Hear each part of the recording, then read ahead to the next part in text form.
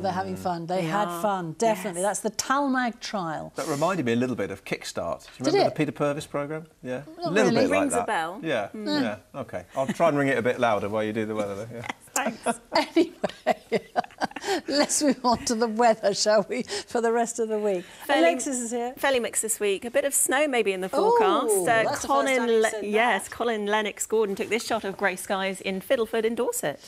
Dulcie Levitt captured a robin in Chichester. And Dita Valerius took this shot of the cloudy weather in Fareham.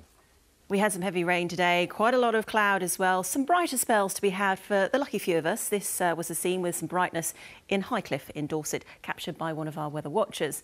Now, this week in general, we'll see some unsettled conditions, rain at times with the chance of some winteriness in the rain and the showers, but there will be some sunshine. Wednesday's probably the better day of the week to get out and about. So overnight tonight, we're expecting a few showers following the band of rain we had today. They may turn wintry, particularly down to parts of Wiltshire and Dorset. And here over higher ground, we may see a little bit of snow, sleet, hail and some rain showers as well, where the temperatures fall towards freezing. So out in the countryside, it will be a little bit cooler. These are temperatures in towns and cities.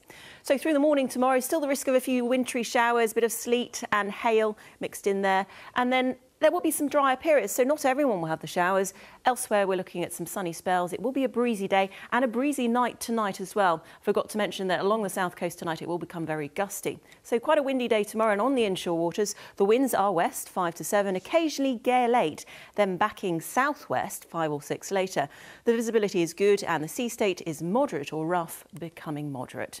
Maybe 1 or 2 isolated showers initially tomorrow night, but they will clear and we're looking at clearing skies, so temperatures will fall away, perhaps down to freezing in some spots, so the risk of a touch of frost first thing on Wednesday morning. Now, Wednesday is the quieter day of the week. The winds will be slightly lighter than tonight and tomorrow. We'll see an area of low pressure to the north, high pressure to the south, and the winds coming in from the west, so the winds won't be as strong as recent days.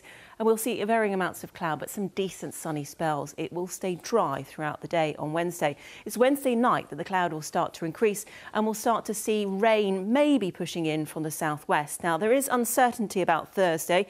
At the moment, we're looking at the computer models saying it's going to be a cloudy day, but the other models are disagreeing. These are models that various countries have to tell what the weather is going to be, a prediction on the weather.